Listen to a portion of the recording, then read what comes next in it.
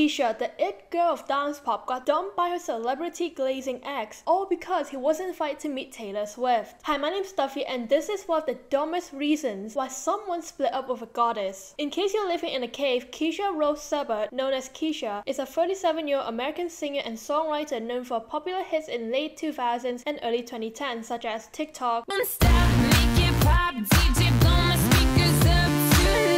We Are Who We Are, Cannibal,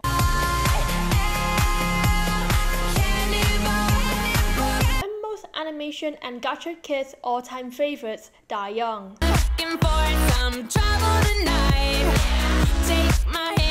This animation video was my Roman emperor. I was aspired to be like the wolf.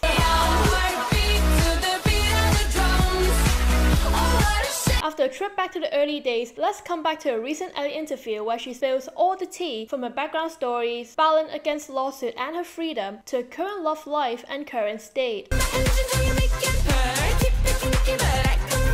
During her 37th birthday, she got a big wake-up call to start living like a free woman, but also got a literal phone call. That one had happened 3 months earlier, when her lawyers said that she would reclaim the legal rights to her own voice. She was just 18 years old in 2005 when she first signed a 6-album deal with songwriter and music producer Dr.Luke. Yeah, the lad who worked with Katy Perry on her new song Woman's World.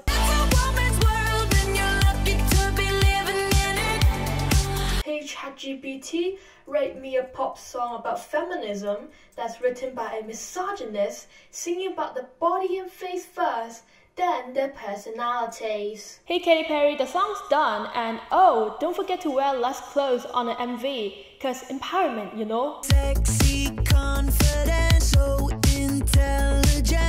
9 years later, in 2014, Kesha dropped a bombshell when she filed a civil suit against Dr.Luke, boys, for infliction of emotional distress, harassment, and assault. However, he denied the allegations, but Kesha, still beholding the term she signed at 18, continued to release albums to fulfill her contract. On May 2023, she released the last record that was cheekily titled Gag Order. If hating me helps you love yourself, do yours, baby. After nearly a decade spent with lawyers and in courtrooms, in June 2023, they reached a settlement that would dismiss Dr. Luke's claims against Kesha, which by that point was all that remained of their lawsuits against each other. Since then, Kesha's gained full freedom over music and recordings, allowing her to work freely with any producers. So she founded her own label called Kesha's Records and released Joyride.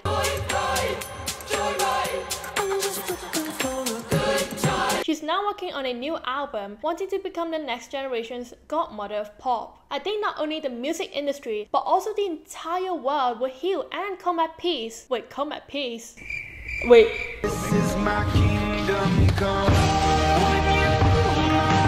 If she released songs that sounds like her late 2000s or early 2010s era, she said the music industry should be terrified of me because I'm about to make some major moves and shift it. I really want to dismantle, dismantle, right? It piece by piece and shine light into every corner. I hope my legacy is making sure it never happens to anybody ever again. I kinda understand her given that she was in the 2000s era, which by that time the music industry was an absolute disaster behind the scenes. Like Britney Spears and Justin Bieber, who were the most obvious victims of the 2000s music industry. So I think or hope she could sign some artists in her label so that the artist won't have to go through what she's been through, like what she said. It's here that Kesha's been fine-tuning songs for her very first album as an independent artist. I'm free and it feels good. I have a reminder in my phone that says you're free. Here she's talking about her past emotions, how vulnerable she felt when she recorded Gag Order. And her new song Joyride was her freedom, happiness, and it's time to have fun and party again era. The feeling of freedom is way better than anything else in this world. Nothing beats the feeling of doing whatever you want without worries or anything on your mind. So I absolutely understand how she's feeling right now. The song was not only written about her lawsuits, but also her past relationship. I had a feeling that he was in it for the wrong reasons and was a bit of a star trucker.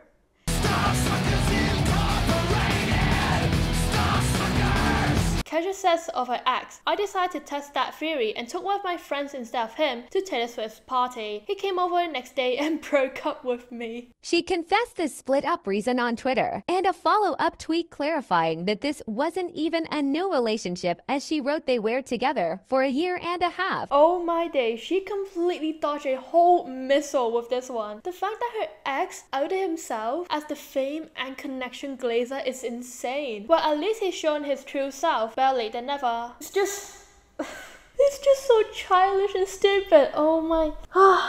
It's giving middle school breakups, or even lower than that. Gosh. However, she still believes in romance, only if one treats her as well as she treats herself. I kept hearing people say, I'm looking for the one. I kept waiting for somebody else to fill that space. And then I just stepped into it myself. You gotta be all those things to yourself. Your own boyfriend, spoiler, rich husband, best friend, cheerleader. I start taking myself on vacations, shopping sprees, bougie dates. Wow. Posh. Celebrating the heck out of myself. Then Joyride started being written on my mind. I was like, God, I am the one though. After reading this paragraph, I realized I need to treat myself well too. That is, if I have. But right now, you get me.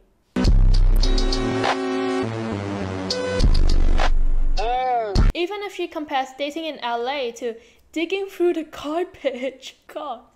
Just when I thought Tinder wouldn't be worse. Okay, after reading this, I would never set foot in LA. But for love, of course. She hasn't written off the possibility of falling in love again. Can I use this LA interview as like my version of a dating app? She asks, get the hot pictures poppin'. Let's see who we get. Anybody want to change the world? Me, Kesha, I'm free this weekend, all day and all night, so... Baby, don't hurt me. You know, DM me through my Insta, give me a call. Risk. I still can't blink.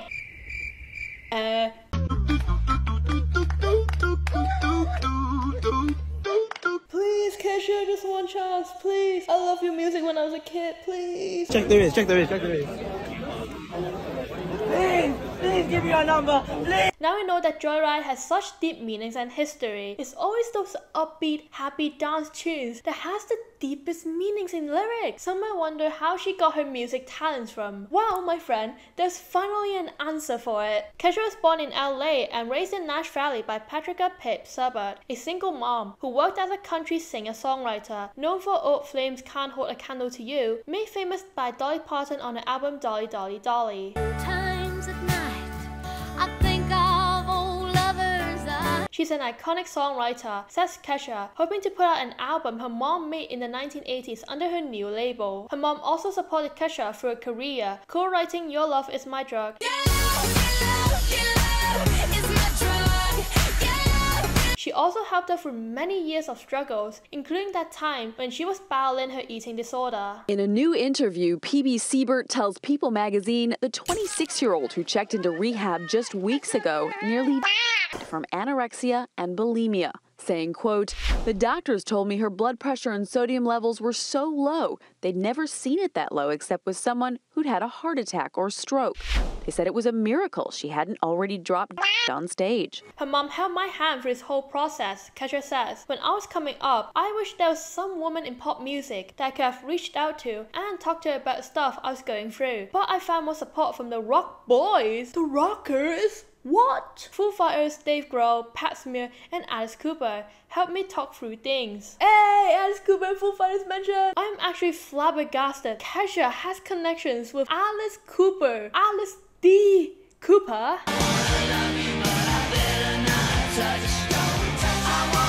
And Foo Fighters.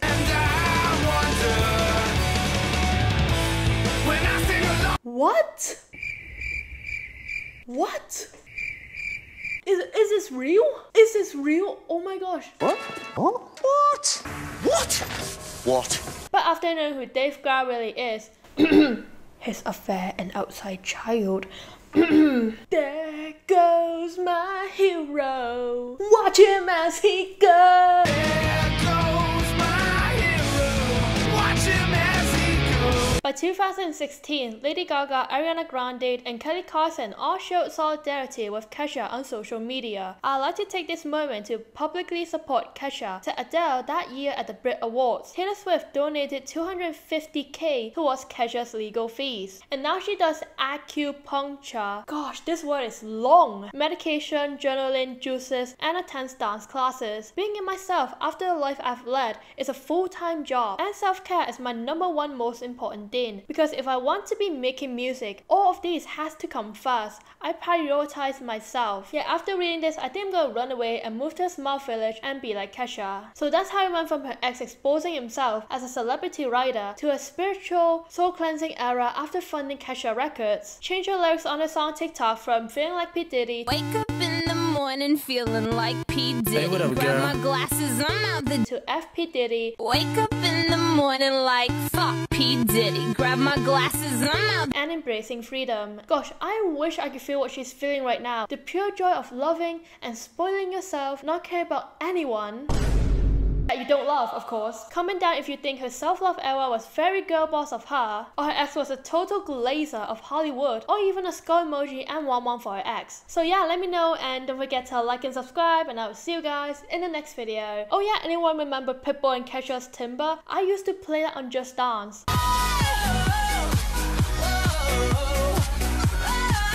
It's going down. I'm getting timber. You better move. You better dance. Bye bye.